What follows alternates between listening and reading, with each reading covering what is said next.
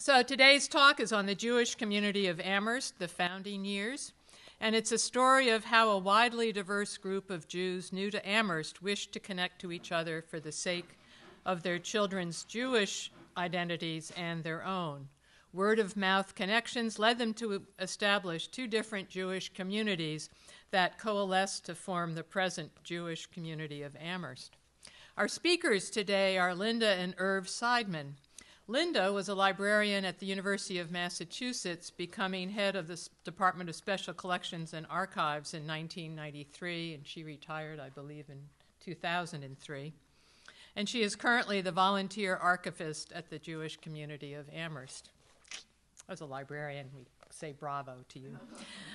Irv was an administrator and faculty member at the College of Education at the University of Massachusetts, and he has written The Jewish Community of Amherst and has generously provided copies of it to the Historical Society to sell for its own benefit. So please join me in welcoming Irv and his wife, Linda, to the podium. So thank you. Thank you very much. Thank you all for coming. I wanted to introduce, if you don't know Sarah Thompson, she proofread for the book.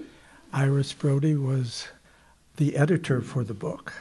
She helped me make my sentences clearer, more simple, broke up complex sentences into simple sentences, taught me a lot about writing, and she's been a wonderful editor for me for a number of projects, and my wife Linda.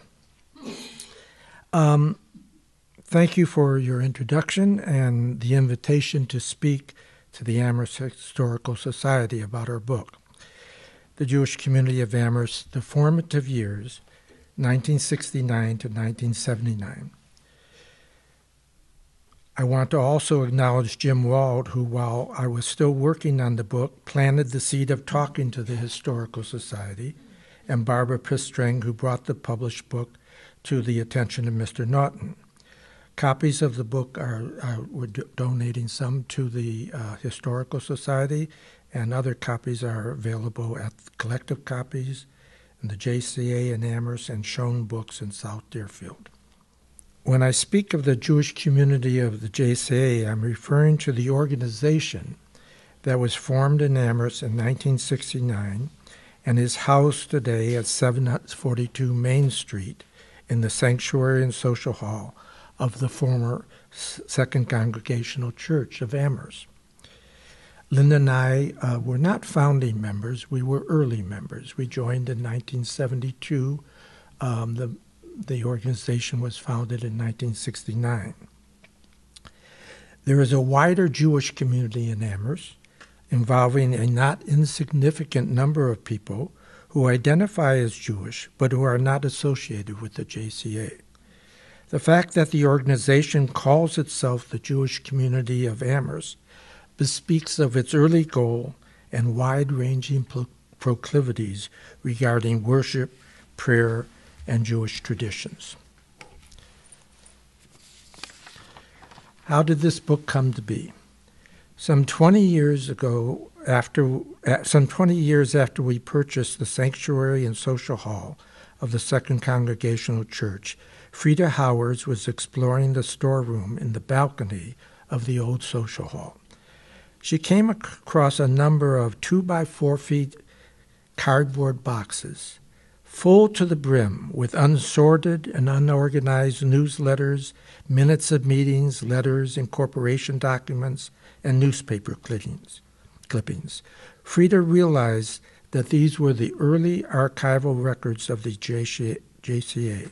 She sensed their value and drafted Linda, who had been head of archives and special collections at the Boys Library at the university, and the late Elaine Treehub, who had been the archivist at Mount Holyoke College, to begin organizing the JCA's early papers.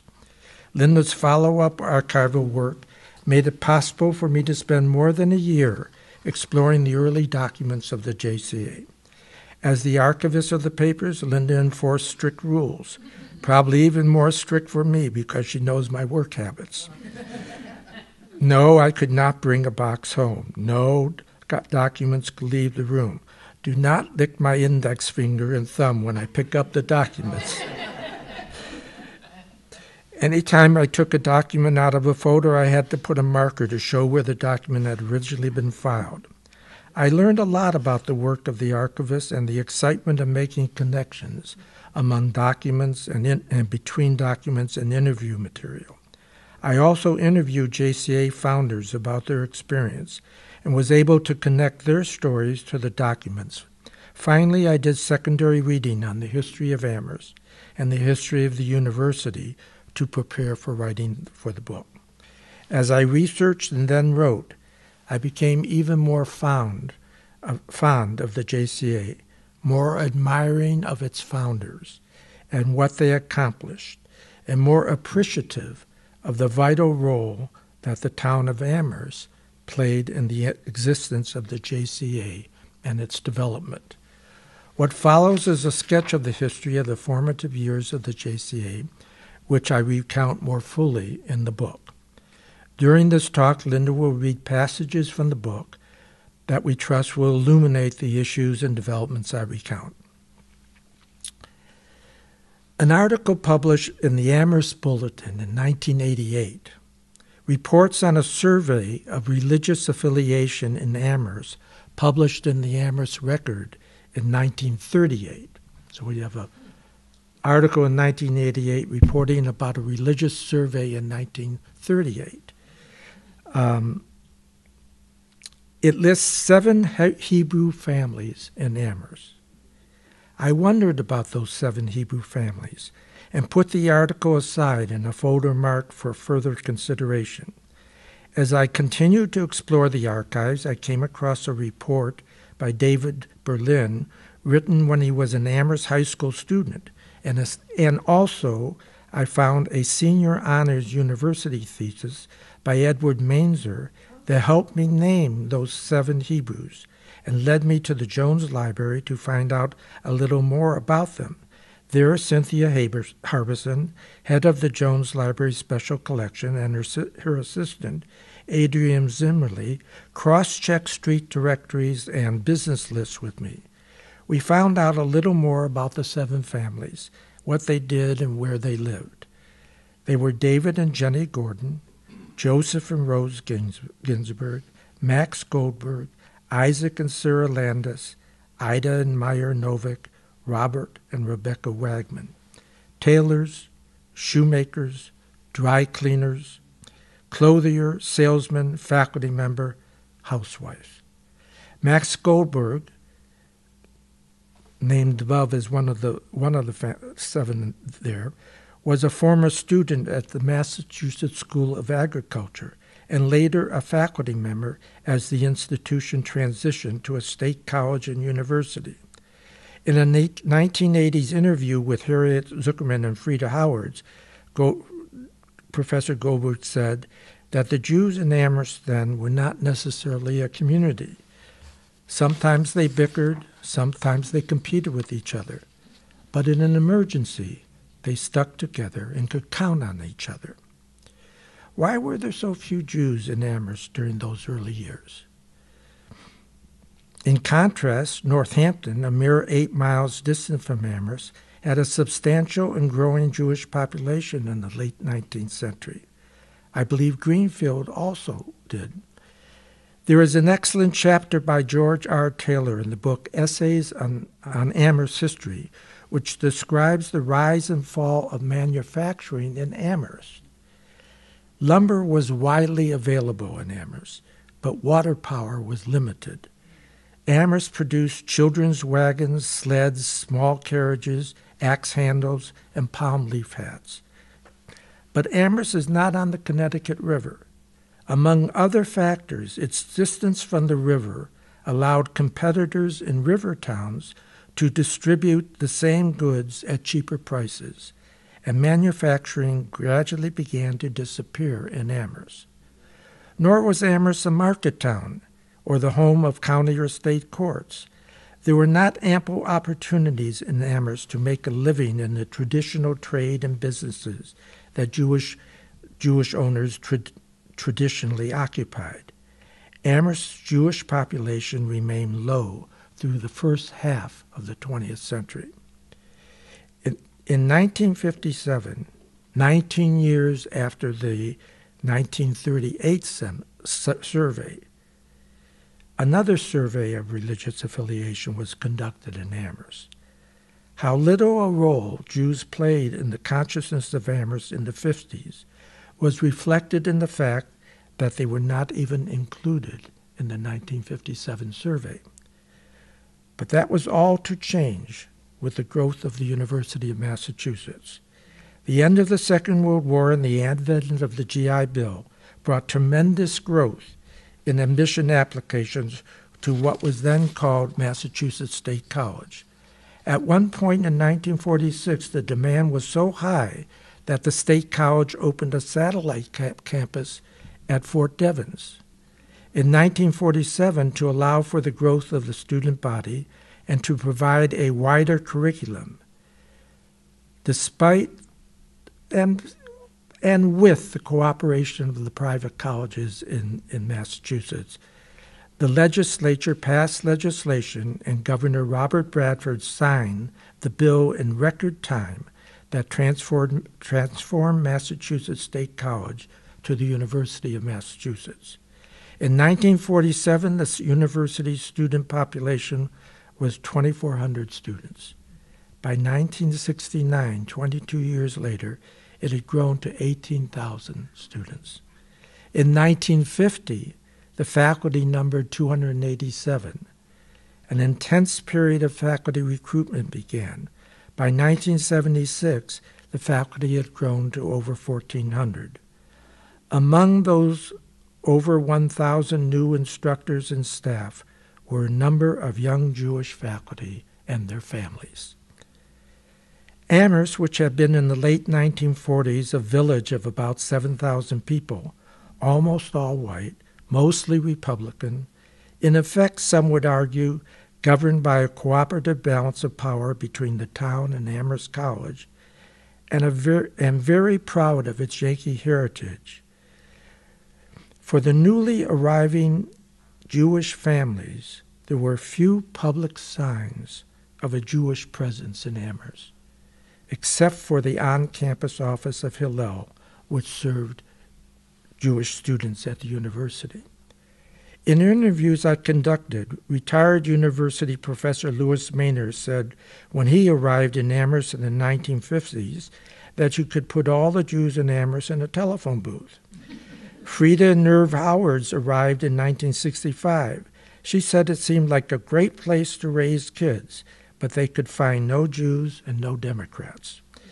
Shelley Goldman, a new faculty member in political science, remembers articles in the Amherst Record about cows loose on Route 116.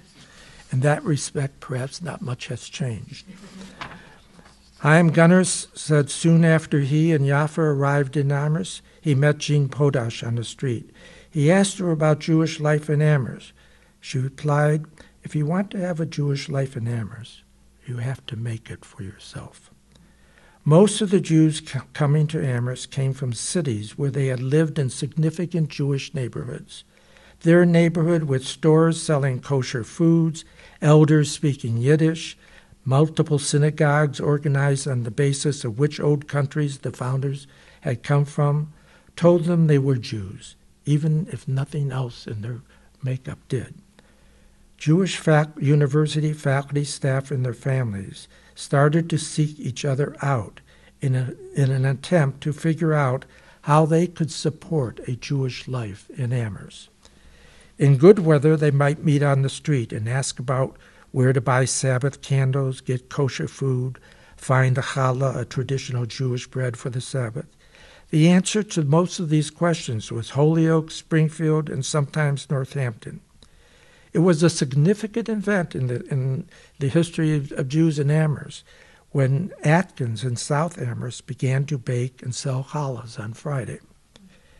The Amherst Jewish Committee was formed by some faculty who at the university, Jewish faculty, who began to have lunch together.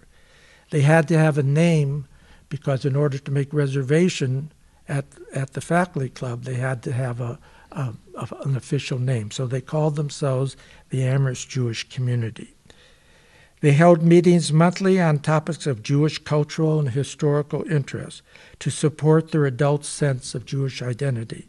To recruit new members every fall, they sponsored a popular deli dinner with food brought in from Springfield, to which they invited all Jews in the area. Then, how to support their children's developing sense of identity became paramount in their mind. Jewish parents were concerned that Amherst schools had earlier so few Jewish students that the school's consciousness of their growing presence had to be raised. Jewish students, they thought, they felt, they argued, should not be penalized for missing school in the fall on the Jewish high holidays. The Christmas celebrations in schools had to somehow take into consideration their Jewish students. To get a basic Jewish education, the kids had to be driven to Northampton to attend the Sunday and Hebrew schools at the conservative B'nai Israel synagogue. For some, that was a solution, but for many it was not. Jewish parents wanted to open their own Jewish Sunday and Hebrew school in Amherst. To accomplish this, in 1966, they established and incorporated the Amherst Jewish Education Committee. Their incorporation papers indicated that their location, when they began, was in the Masonic Hall in downtown Amherst. Barbara Elkins described what it was like to have the Amherst Jewish Education Committee school there. Classes were held in the auditorium, she said, in the kitchen, in halls and stairwells, and the principal's office was in the stairwell too. At least 50 children were enrolled. At some point, the fire chief learned that we were holding classes in that building. He inspected and decreed that not only could the school not continue there, but that if he had known we were holding classes there, he would not have allowed it at all. So we had to look for a new place to meet. Arrangements were made for us to hold Sunday school classes at the School of Business Administration on the university campus, and midweek Hebrew classes at the Newman Center. Our children were never sure whether everybody traveled as much as they did to pursue a religious education, or whether another definition of being Jewish was to be a nomad, but they adjusted. Elaine Treehub also described the early years of the predicament. We got a little school going. We met all over the place. We were the original wandering nomads. I remember Pastor Koenig of the Lutheran Church. He was eager to give us his sanctuary to meet in. But the sanctuary had an enormous cross, and I looked at it, and he looked at it, and he said, "This is probably not the place for you to meet. Let me show you our social lounge." And that was where we met. Having been booted out of the Masonic Hall, the school wandered to different locations throughout Amherst. For 6 years, the school moved from place to place. Classes were held, as Lynn said, in the Newman Center, the Lutheran Church, the Common School, and Hampshire College. The early principals, Barbara Berlin and then Diane Chagas, who served 18 years as principal, had to worry each year about where they would be the next year. They, the teachers and supporting parents, would have to take boxes, schlep boxes of curricular materials and school supplies back and forth from where the school was meeting that year to their homes. At first, the moving from place to place was a challenge. Great spirit, great support from everybody. Later, it became a burden that had to be remedied. In 1969, Arthur Elkins, then a faculty member in what was then referred to as the business school at the university, proposed that the two committees, the Amherst Jewish Education Committee and the Amherst Jewish Committee, join forces. They appointed an ad hoc committee to propose a mission and a structure for the new organization, which would be called the Jewish Community of Amherst, and for short, the JCA. The ad hoc committee did a very smart thing. Rather than restrict the approval of a new unified group to current members of the two committees, They invited all Jews in Amherst and the surrounding areas to a meeting to be held on Sunday evening, April 6, 1969.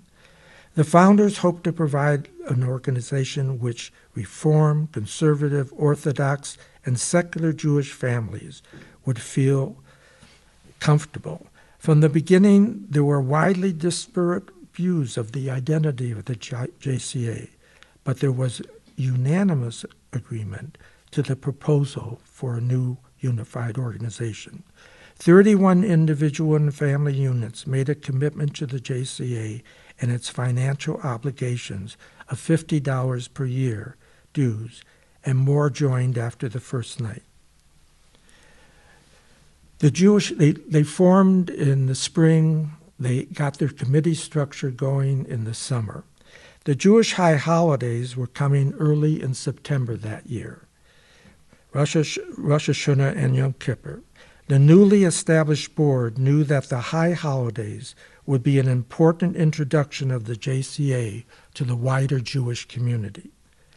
But they had no place to hold services, no high holiday prayer books, no Torahs, no Ark, and no rabbi. The Religion Committee in the summer of 1969, with the holidays less than 2 months away, had to start from scratch. Could they pull it off? Amherst College made the Venerable Johnson Chapel available for services, free of charge except for custodial services. Their generosity gave a sense of dignity to the efforts of the young JCA. Northampton Synagogue, B'nai Israel, lent us a portable ark. Temple Beth Elohim of Wellesley lent us a Torah. The New England offices of the Reform movement provided a rabbi, Rabbi Stanley Chayet. He was a nationally known scholar. The sense of the community concerning the newly formed JCA rested on this important first impression. How did the services go? What kind of start did the JCA have? Combing through the archives, I found an answer to that question in a little story written by Elaine Trehub. Remember I said that there were 7 Hebrew families in Amherst at one point. Jenny Gordon and her husband David were one of those 7 Hebrew families. Mrs. Gordon came to the first service with her grandson. Elaine Trehub, wrote this little story. Amherst Cleansers was owned and operated by the venerable and formidable Mrs. Gordon. I never knew her first name. Once she had confirmed that we shared Jewish roots, she told me often and at length what it had been like when she and her late husband were, she assured me, the only Jews in town. What she described was both interesting and unique, and no one in the years since has provided for me a picture of the American Jewish experience through quite the same lens. She was a native of North Adams and had taught grade school. She and her late husband were welcomed at meetings of the Elks, she said, where her pure Yankee-inflected English would have blended seamlessly with the voices around her. Still, she confessed she did not feel among my people.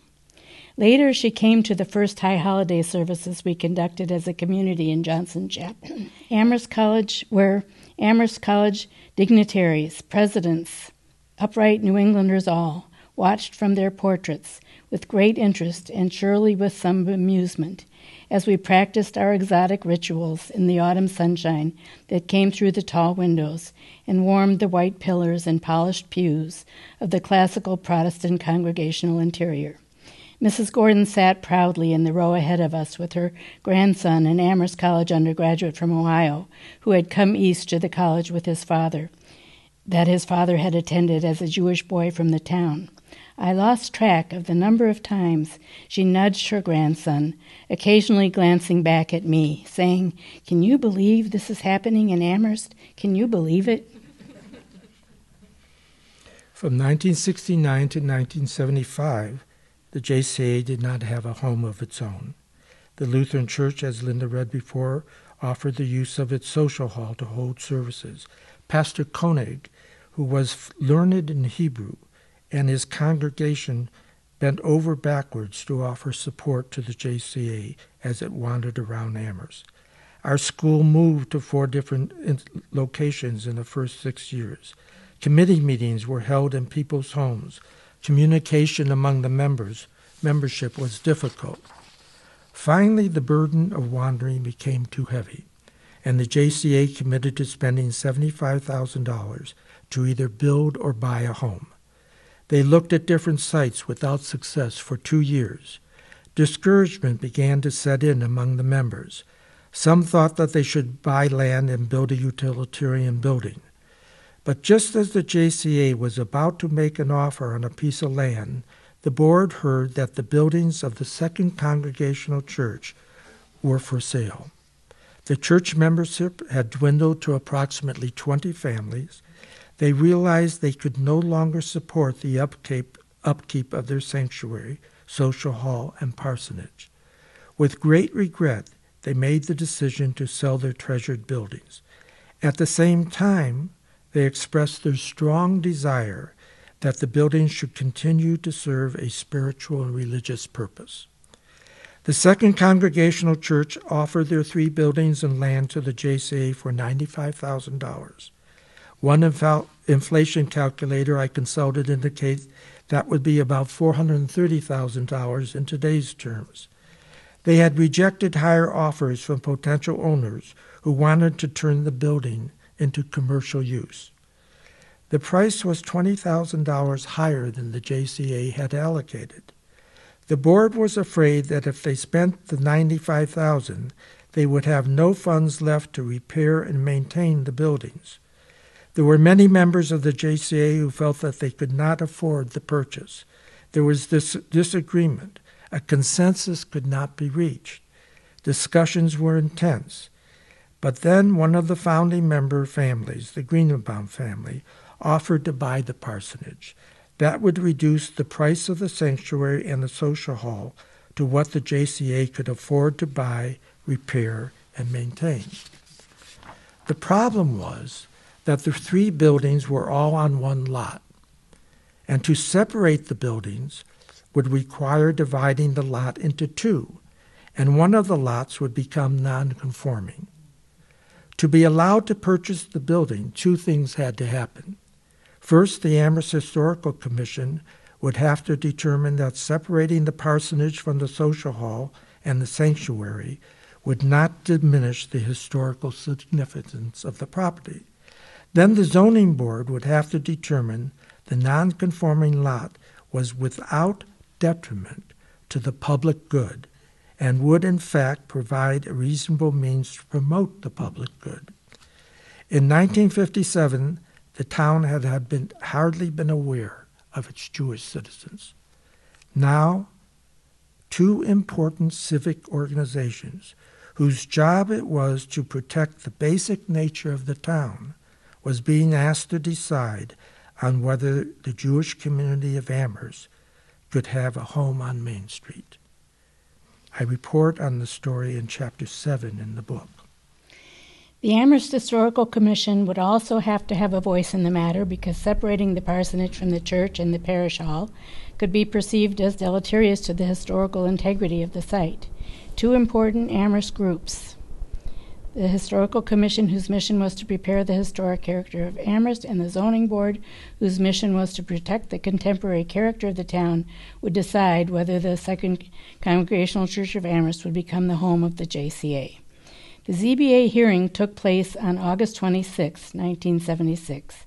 Stephen Keady, the trustee, and attorney Stephen B. Monson represented the Second Congregational Church, the petitioner. Keady presented the rationale for the church's appeal. Although the church had a long and important history in Amherst, the congregation had dwindled in numbers and financial resources. He added that the few remaining members were searching for another church with which to merge. Keady stressed that the church could no longer adequately maintain its buildings. Most important, the members were deeply concerned that the sanctuary and parish hall continue in their appearance and beneficial use to the local community. For the JCA to be able to purchase the Second Congregational Church, the Historical Commission's support would be crucial. The commission had reviewed the histories of the buildings thoroughly and had spoken with church and JCA representatives. In its report to the ZBA, Kristen O'Connell, the commission chair, first asserted the historical and visual significance of the buildings. She wrote, "The second church and its associated buildings were among the first buildings in town to be placed on the Commission's inventory of the town's historical and architectural assets. They are significant historically, representing an important stage in the town's growth and diversification in the post-revolutionary period. The church is also architecturally and visually significant as a major reference point of the eastern Main Street area." Then O'Connell went to the heart of the matter. "The historical and aesthetic value of the buildings will not be adversely affected by alienating the parsonage from church ownership. Whereas the church and parish hall are structurally connected and unified in design, the parsonage is a completely separate building of somewhat later date and completely different style and less distinguished. The purchase of the buildings by the JCA will ensure the preservation of the church and parish hall in their current excellent condition, as well as the continuation of the historical role as a center of religious life in Amherst." The JCA's bid for a home had passed a necessary but not final hurdle. Stanley Herzbach, a future president of the JCA, Louis Greenbaum, the chair of the building committee, and Stanley Holt, the then president, also spoke to the ZBA about the JCA's specific plans for the church and parish hall. Their presentation led to the ZBA's assessment that the Jewish Community of Amherst planned to leave the exterior of the two buildings unchanged in agreement with the expressed wishes of the Second Congregational Church, the Amherst Historical Commission, and others in the community, that in the view of both religious groups, the continuation of this site as a place of worship for religious education was thought to be the best and highest use. Two people appeared at the hearing to object to the proposed division of the property, but there is a record of only one of them speaking. That individual raised questions about the adequacy of parking on the premises.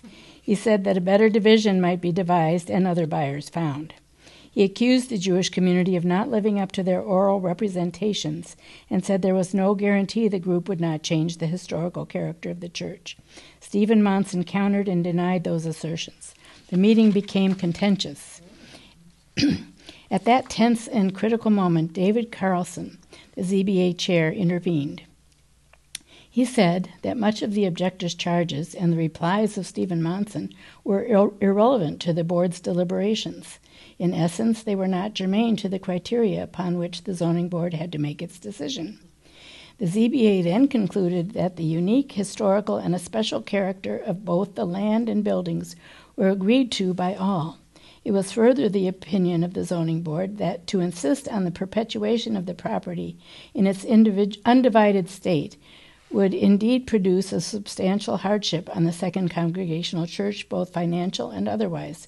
The church's wish to sell to another religious body seems reasonable, especially one that will preserve both the use of the property and the visual character of the church sanctuary and parish hall.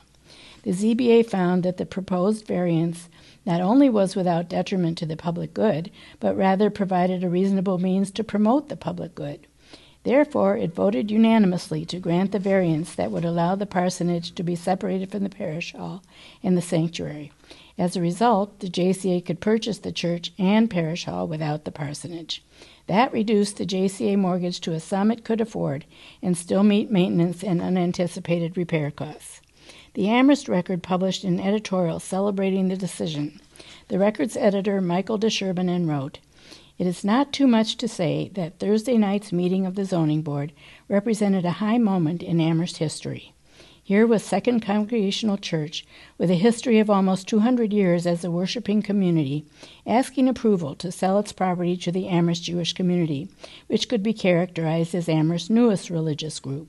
The church passed up offers by other prospective buyers who would have converted the 139-year-old building into offices or apartments.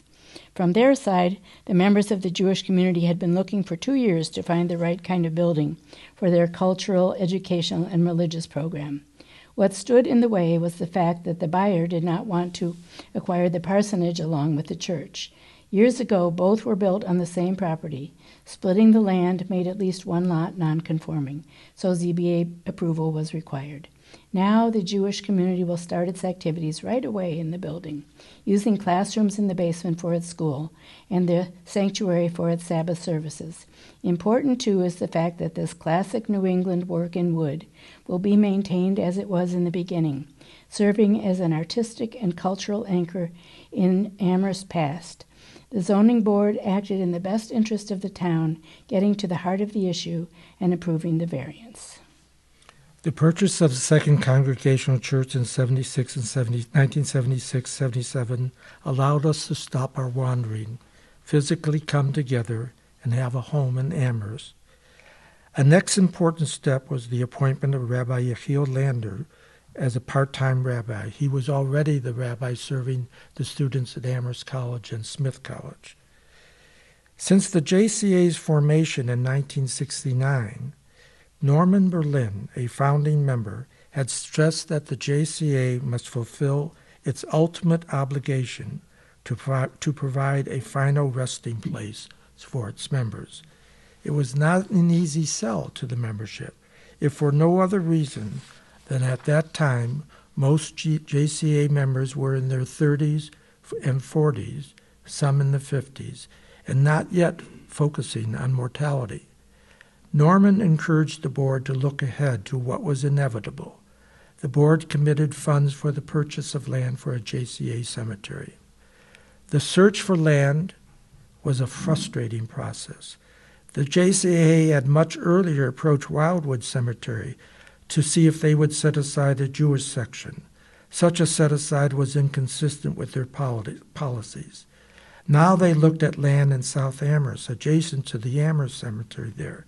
They looked at land in Pelham. They would approach making a purchase, but something would not go right. Different reasons were offered for not approving the sale of land for a Jewish cemetery. After my book was published, Barbara Elkins told me how we finally acquired our land in Shutesbury.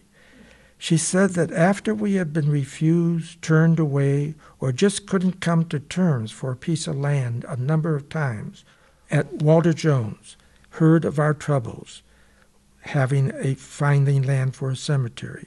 He was known as the third largest landowner in Massachusetts. He decided that he would offer a plot of land he owned in Shutesbury to the JCA. The deal was made. The Shutesbury Board of Health approved. The town meeting members in Shutesbury voted yes on the establishment of the JCA cemetery in Shutesbury. Reputedly, after one town meeting member assured them that the occupants would make good neighbors. So by 1979, the first 10 years of the JCA, we had sustained and strengthened a Sunday school, acquired a home on Main Street in Amherst, established a strong voluntary service tradition, hired a rabbi, and developed the JCA cemetery. The members of the JCA of that first decade built a foundation upon which the JCA could and has continued to build. To the founders, we owe a deep debt of gratitude. 2019 marks the 50th anniversary of the JCA. 2019 also reflects a dramatic transformation of Amherst, from a village to a town whose awareness of and responsiveness to diversity has challenged and changed its ways as it goes forward. The JCA is proud to have contributed to and is honored to have benefited from that challenge. In one of the archival boxes, I found an essay by Ruth Miller, written for the 10th anniversary of the JCA. That would have been in 69, 79. I think it may best convey the meaningfulness and responsibility that our presence at 742 Main Street carries with it. We would like to end our talk by sharing excerpts from Ruth's essay. Stewardship is defined as managing property with proper regard for the rights of others. The word takes on special meaning, however, when the property is a house of worship that was the home of the Second Congregational Church of Amherst for 138 years before it became the home of the Jewish Community of Amherst in 1977. I had never been in the second church. To this day, I remember the night when members of the church unlocked the doors of the sanctuary and ushered in our JCA committee that was searching for a new home. We first entered the vestibule, which was small and plain. Then we stepped up into the sanctuary proper, and I knew that something special was happening. Was there a chance that this beautiful building, so perfect for our needs, might actually be available? Touching the pews, viewing the altar, noticing the worn places in the soft green carpet where so many people had walked to prayer and fellowship, I knew that this edifice was everything for which we could have hoped. Today, the carpet in the sanctuary is a soft rose color.